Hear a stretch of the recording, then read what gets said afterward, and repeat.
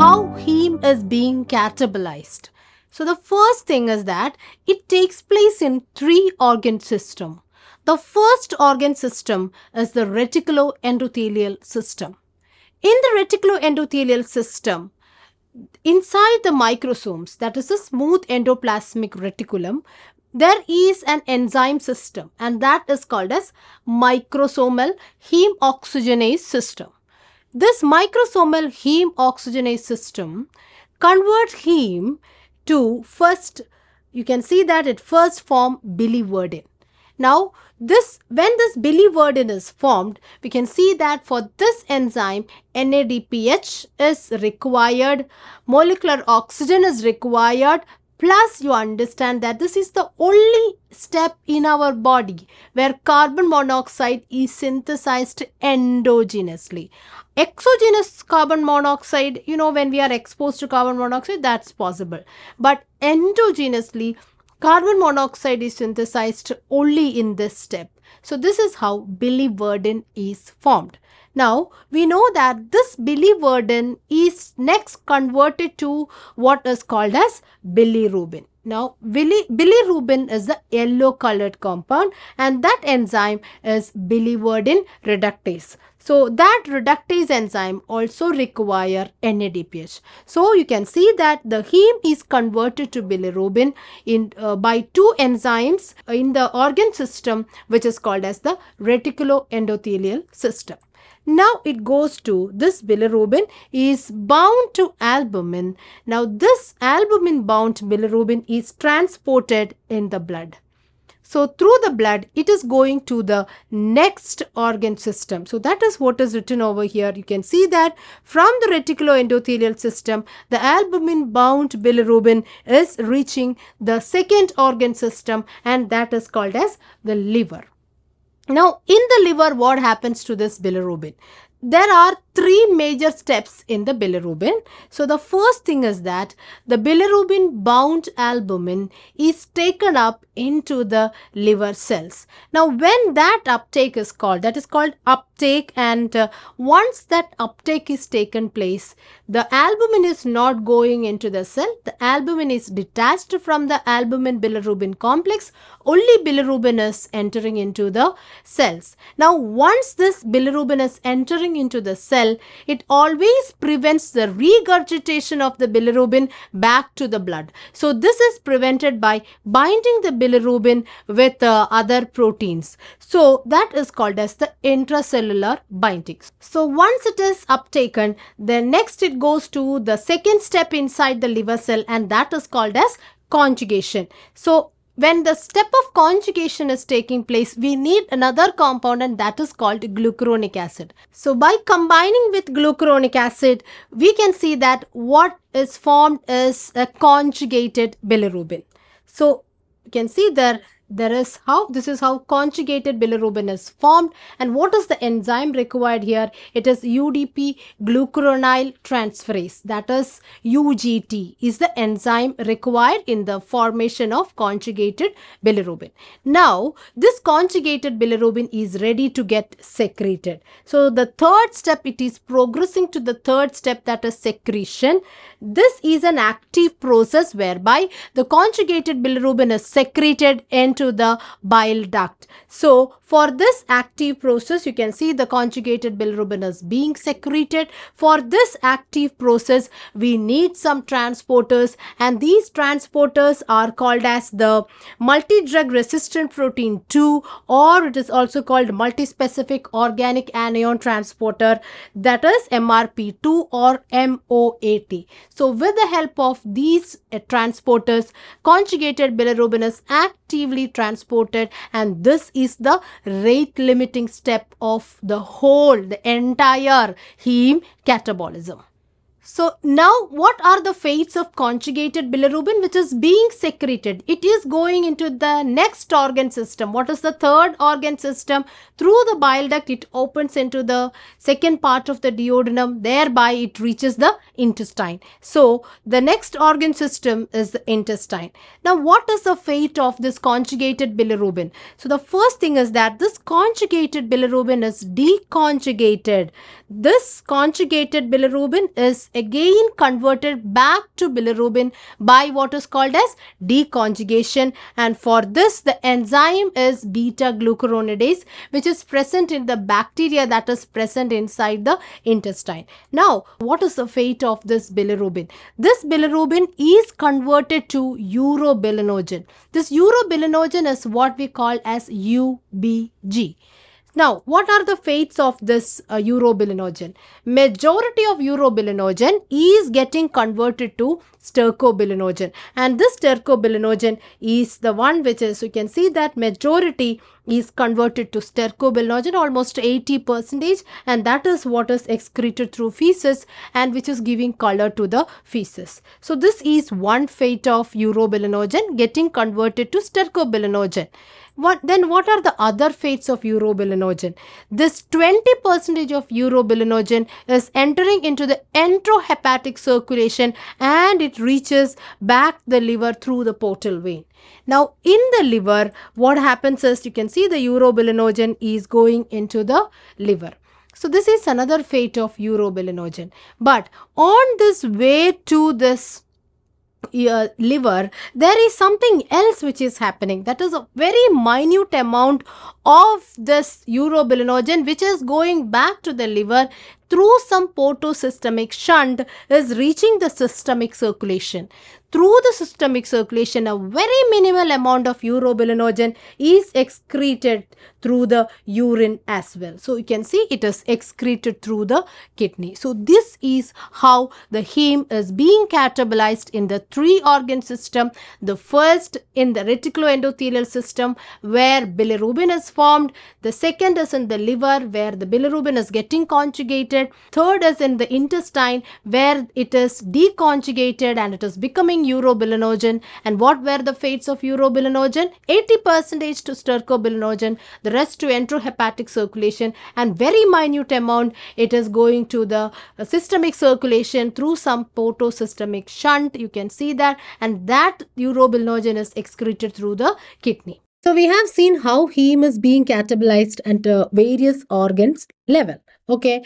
Now, the most important disease which is associated with the heme catabolism is jaundice. Very, very commonly asked. So, I will be confining only to the lab diagnosis of jaundice, which is almost linked to what we have learned. So, first thing is, this is a very important question asked to estimate the serum bilirubin. We use a chemical reaction to estimate the serum bilirubin. That reaction is called as Vandenberg reaction. What is the principle of Vandenberg reaction? So, in Vandenberg reaction, when bilirubin reacts with a reagent which is called Ehrlich diazo reagent, a reddish purple azo compound is formed. Okay, a reddish purple azo compound is formed when bilirubin is reacting with the Ehrlich diazo reagent. Okay, then there are two types of reactions that can happen. That is, if the predominant fraction is the unconjugated bilirubin, then the unconjugated bilirubin is water insoluble. So, we have to extract the unconjugated bilirubin and then we are doing it. So, that is called as what you call as an indirect reaction. Indirect reaction is like we will not get that reddish purple color immediately. So, after one more reaction, it will give that reddish purple color. So, that reaction is called indirect. So, indirect is Vandenberg reaction is answered by unconjugated bilirubin. So, usually it is answered after it is being extracted by alcohol. Okay. So, learn this as a very easy way to learn which is direct and which is indirect. Consonants together, vowels together. That is, if it is a consonant like conjugated, then it is direct positive, right? Then the next is indirect. If it is indirect reaction, means immediate color we won't get. That is by unconjugated. So, consonants together, vowels together. So, what is delta bilirubin or bilirubin? This delta bilirubin or bilirubin is a conjugated bilirubin which is covalently linked to albumin. So, what is the problem with it? The conjugated bilirubin, usually the conjugated bilirubin, its half-life is only 4 hours, right? Now, if it is this conjugated bilirubin is bound with albumin, then its half-life is around 12 to 14 days. So, What is the problem? The delta bilirubin is excreted from the body, or it is cleared from the plasma very late than the conjugated bilirubin unbound, which is not bound with albumin. So that is the clinical significance of delta bilirubin, otherwise Billy protein. So do you remember some of the common tests that we have done in the first MBBS, which you might have forgotten? So I'll just make your memories fresh. So I will just ask you. I will write a name here, Fauchet's test. What is it for? It is for the presence of urine bile pigment. So the bile pigment that we are expecting here is bilirubin. Okay, so if bile pigment or bilirubin is positive, it means that this bilirubin is conjugated bilirubin. Conjugated bilirubin. Okay, so Fauchet's test is positive. In the case of urine bile pigment positive, and this is happening in conjugated bilirubin, and so this is seen in obstructive jaundice. It is positive in obstructive jaundice. Then the next test, I'll give you some hint. I will take two test tubes like this. One is filled with distilled water, the other is filled with urine. Now I add some powder here, which are sulfur powder. Okay, now tell me, what is this? This is Hayes test. What is it for? The Hayes test is like if the sulfur powder sinks to the bottom, it says that there is something which has, it is there in the urine which has decreased the surface tension. So that made the sulfur sink to the bottom. Okay, so what is the test for? This is a test for bile salt. Bile salt has detergent-like action which reduces the surface tension, and hence it is sinking to the bottom. Then the third test is a test where in a test tube there is a urine sample, and to that I am adding a reagent called Ehrlich reagent. Ehrlich reagent. Then the color developed is a pink color. Then what is this? This is a test for urobilinogen. Urobilinogen is present, highly positive in the case of hemolytic jaundice. Now what about bile salt? Bile salt is also positive in obstructive jaundice. So bilirubin, conjugated bilirubin and bile salt, both is which are secreted through the bile. If it is obstructed, it comes in the urine. That is the case of obstructive jaundice. Urobilinogen, which is Ehrlich test, is positive. It is a case of hemolytic jaundice. So this is a chart to differentiate between various jaundice. So first is about the case of prehepatic or hemolytic jaundice. So prehepatic or hemolytic jaundice is like direct bilirubin. I said it is a conjugated bilirubin. So if conjugated bilirubin here is normal, indirect, which is the unconjugated bilirubin, here it is increased. Urine bile salt is absent. Bile pigment is absent because here it is unconjugated bilirubin, which will not come in urine. Urine urobilinogen is present. So it is a case of hemolytic jaundice. Then it is like a biphasic reaction where both conjugated and unconjugated is there, and all these reactions can be plus or minus depending on the stage. Okay, then it is a hepatic jaundice. So hepatic, it can be conjugated and unconjugated, both kind of things mix in the case of hepatic jaundice. Then comes the third case where you can see direct bilirubin is high. So conjugated bilirubin is high. Indirect bilirubin is normal. Bile salt and bile pigment are present, so obstructive. Urine urobilinogen is absent because of obstruction, the bilirubin is not able to reach the intestine. So what is it? It is a case of obstructive jaundice. Now regarding the enzyme markers. So ALT and AST, it is normal, but ALP is also normal. That is hemolytic jaundice, because in hemolytic jaundice, there is no problem in the liver. There is no problem, there is no obstruction also. So all these enzymes will be normal. What about hepatic? Hepatic, the enzyme that is elevated is ALT and AST. But ALP level is normal or slightly increased only, but marked increase is for the aminotransferase. So that is hepatic jaundice. Okay.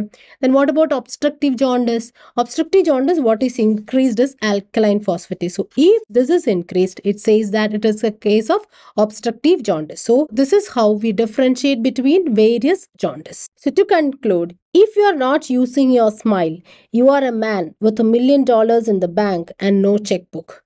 So ultimately, why are we living here is to have a good life on earth. So if you want to enjoy the life on earth, always have that positive vibe and a good smile on your face, which will always radiate that positivity out of you. So keep smiling and keep others happy. Thank you.